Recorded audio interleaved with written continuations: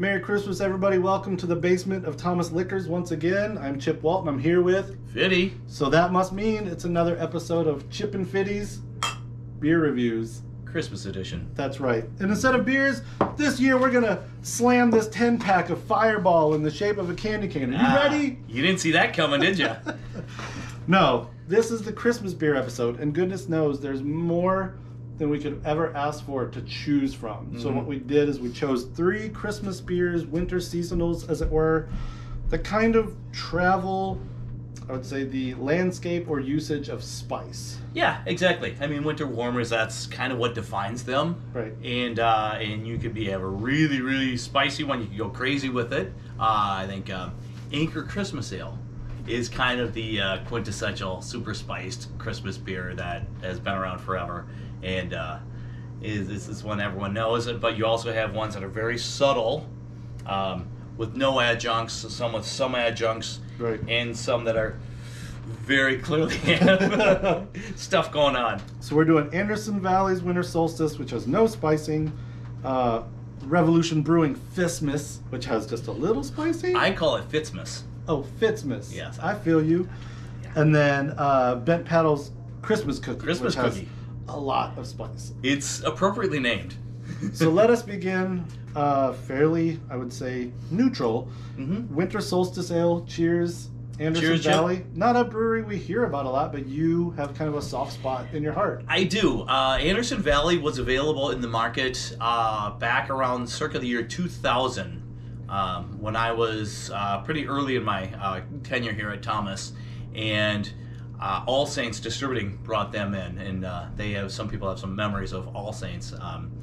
And Anderson Valley was one of the breweries that they brought in, and jumped at it, didn't know anything about it, and it's just great quality stuff. And they have not been available until about 2 years ago. They were away from the Minnesota market from about 2003 to about 2020. Or even 2021, so almost a 20-year layoff. Oh, okay. And so this is one I remember from my early days in the industry, yeah. and I've always liked it. And when I saw it resurface, I was like, oh my God, it was kind of so much nostalgic for me.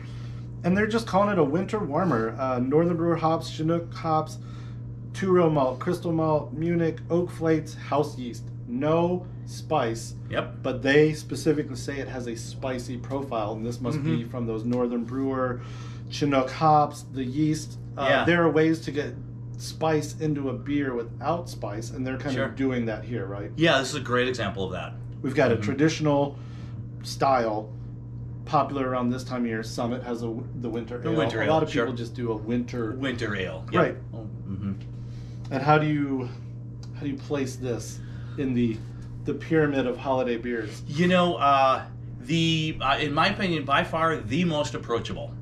It's a darker beer. You can see it's a gorgeous deep copper color.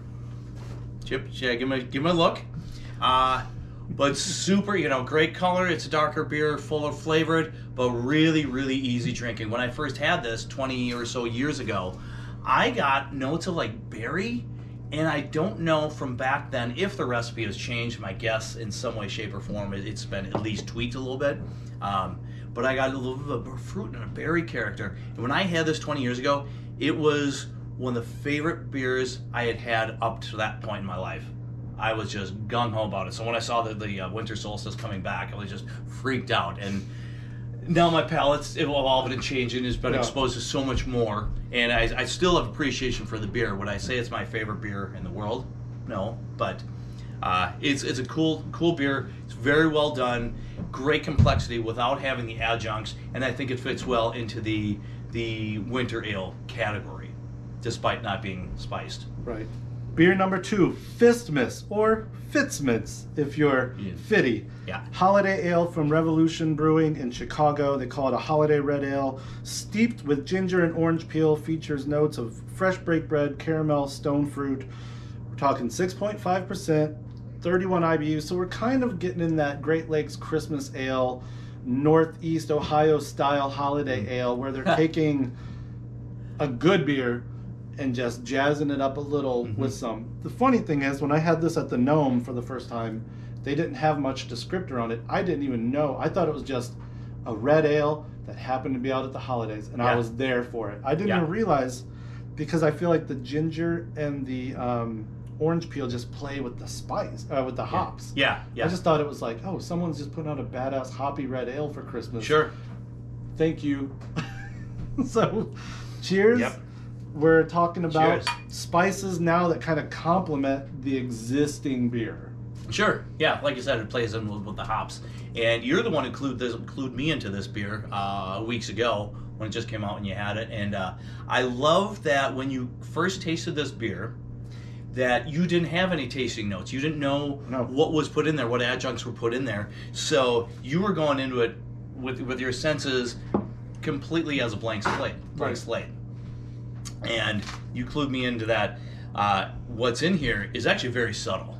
Yes. You got to look for it, which is absolutely fine. There are plenty of beers with overpowering adjuncts and spices. Right. Especially this time of year. Yeah, talk to me about the range of beers you get pitched as a beer buyer around this time of year. It does range from classic ones everyone expects every year. Well, like we featured Sierra Nevada Celebration. Absolutely, see it coming. Yep. Summit Winter Ale. You got all the staples. Which, okay, yeah, those are coming. But then a lot of kind of gimmicky beers, and I think this is the time of year when with so much spiced beers that they can really kind of go off the rails. And you really have a continuum of just a solid, everyday, easy drinking, but fuller flavored beer. Yeah. And then to the other extreme where it's just you're getting some bizarre things going on. And I think breweries, and you're a brewer, it's this time to kind of have fun and throw things against the wall and see what sticks. Yeah. You know, this is where you get your bourbon, chocolate, pecan pie, imperial stouts. You sure do. Not in July. Not in July. And so for me, it's like if it's too out there, there's been some stuff where it's like, that just freaks me out. I just won't go there. Yeah. And then again, sometimes people seek out things like this, which is definitely out there, and it's a really unique profile. We'll get to that in a second. Yeah. But some people really like it and they seek it out. Before we move on to that, I will just say, huge fan of India Red Ales, American Red Ales, Red Ales even in general. Cheers Irish to reds, that. But just a nice hoppy red. And this, if you're a hophead, I kind of said this about Sierra Nevada Celebration. Oh, Celebration, yeah. It was a winter warmer for hopheads. Oh, totally. I don't know why I do so many air quotes when I'm in your basement. No, but it's part of the aura. Yeah. But if this is one that you can find in your area, I would definitely suggest this to kind of break a little bit of that pattern of either overspiced or just giant malt bomb beers. Fistmas, Revolution, shout out. The third beer, as Fitty just alluded to, is Christmas Cookie Cream Ale, Bent Paddle in Duluth, Minnesota, 5% ABV, 19 IBUs, 2-row, golden naked oats, flaked oats, acidulated malt. It's got some hops. It's got Centennial hops. It's got to have something in there. Dry English yeast, category specialty. It is a cream ale with vanilla, almond, and cardamom. And this is the first time I've had it. I just took one little preview sip. It tastes like one of these Scandinavian cardamom buns that you get from, like, I don't know, either a church basement or like a hipster bakery who worship like Magnus Nielsen. It's a hipster bakery sort of beverage. No, but it's also a classic holiday treat for sure. Yeah, definitely. These ingredients. Cheers also. Cheers to that on beer number 3.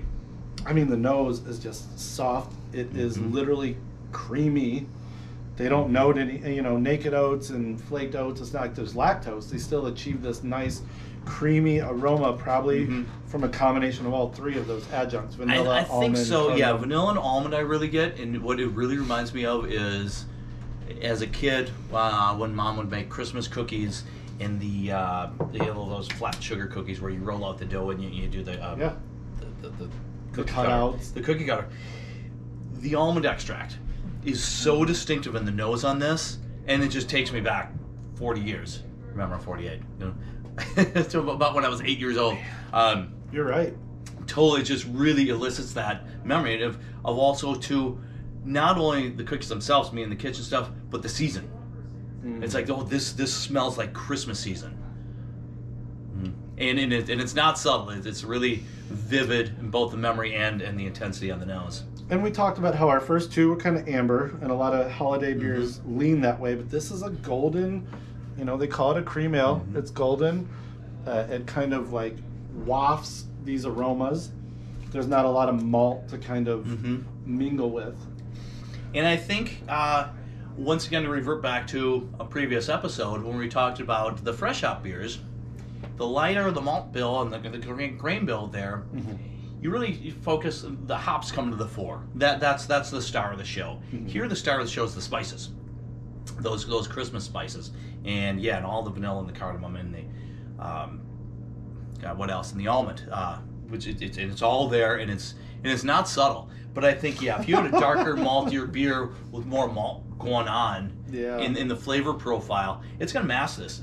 These spices are meant to come Christmas cookie. Yeah, right? Oh, it'll be coming. Oh my God! If we can think of it, someone will make it. The Forgotten Timer burnt Christmas cookie. Oh, I like that. Ale. Oh, I like this. God, we're on. No, we'll just mark it as creme brulee and sell it as a limited edition. Right.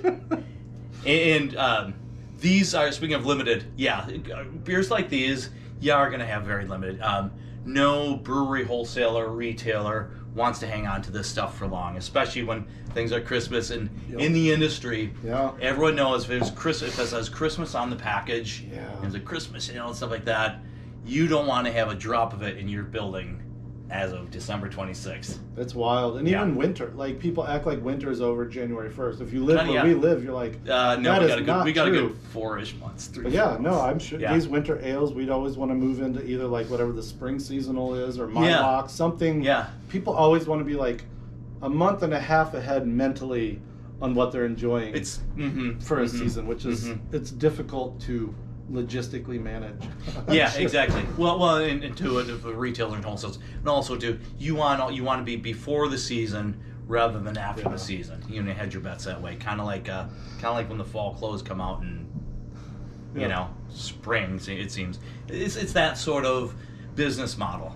Be ahead of the season, and whether or not the weather is corresponding.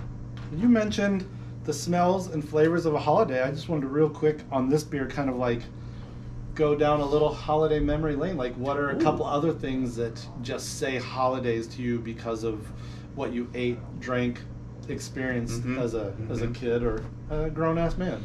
That's a really good question. But the mom's Christmas cookies for sure. And it's such a fun thing. The kids, the food coloring. It's okay. We're gonna make green ones, and then the different cookie cutters. That was a tradition for me and for so many people. My girlfriend and her family still do that. That sort of thing. That's the flavors, the ritual and stuff of the season. What about on the savory side of life? That's funny you mention it, because some second cousins hosted a massive Christmas party on Christmas Eve every year, and there'd be 60, 80 people in their house at least. Fitz-a-palooza? It's kind of a Fitz-a-palooza. Yeah, this is the German side, so they'd always have the sliced ham. It was the same menu every year, and the sliced ham with the little buns, the German potato salad. And then for dessert, they'd have donuts that would cut in half, and of course that was my favorite part. But really, really distinctive memories of what that meal was, and it was generations that this party has been hosted. Man, that's cool. So it goes by decades, and it's just like that menu that was every Christmas Eve. It's like distinctive and just so comforting. It's like, this is the Christmas I know. My mom made this money potato soup every Christmas Eve. Ooh. Sugar cookies, again, group activity, all the food coloring. Yep. Some of my aunts make Goffs, were kind of a German Finnish influence. So Goffs or Lebkuchen. My grandmother made another Kuchen. Not Lebkuchen. Lederkuchen? Oh, why am I blanking on this? Anyway, this like poppy seed rolled bread, Mohnkuchen. So a lot of those things like she would make dozen loaves, saran wrap, foil, Yeah. freeze, send to Alabama, Oh, send to sure. Florida, send Yep. to, and Yep. everybody had like a little slice of butter, microwave it for 10 seconds. That's I guess Christmas on that's a plate. kind of her take on the Woo. what's it what's the fruit bread? Just What's Fruitcake. the fruitcake. Yeah. Fruitcake. That's it. which The I love, fruitcake. which is crazy. That's Have you another ever distinctive. toasted fruitcake? That's a no. Pop that junk in a toaster, man. Yep. I Trying can, to, like, I can edit myself guarantee 'cause someone's the- gonna have fruitcake winter ale next Fruitcake year. toast? Yeah. You know what would be insane? Fruitcake French toast. Oh, make the batter, the egg batter with the vanilla. All right, so we're either going to make that meal or a beer influenced by fruitcake French toast next Yeah. year. Wow. End of the year, we want to give y'all a shout out. Thanks for watching Fitty and Chip's videos. Worked in with some chop and brew episodes. Thank you for letting me come on. Dude, we weren't, all the we time. weren't all I love that this. that chummy. I mean, we're homies. No, but we you're hate also each just other. a great Yeah. beer It's all seller. just on camera. So I hit this dude up. I was like, I think we could do some fun. I wouldn't call them God, yeah. reviews, just discussions. No, it's just Compare, contrast. Hang out and drinking beer. You're right. We're not rating anything. We're just hey, two guys just drinking beer, talking about it. Oh. Dun, dun, Cheers, dun, brother. dun. But now I'm gonna try to drink. I guess one at a time would be the best way to do it. All right, so let us know what kind of things you would like to see. Fitty's got access to a whole amazing bottle shop upstairs. We've got some ideas going into the new year, but what would you like to hear about from a kind of beer style or trend all the way up to what it's like to buy beer in the modern just, you know, craft beer there's- climate? There are no limits to what we can talk about. Shit, we were just doing wine a couple weeks ago. Mm-hmm. All right, y'all. Merry Christmas. Happy New Year. Merry Christmas, Happy New Year, Happy Holidays for all the holidays, and make sure to remember to buy the beer. Be the cool person that brought the beer. to the party. Yes, exactly. What'd you bring? Fruitcake? Ah, Ah! that's from 2 years ago.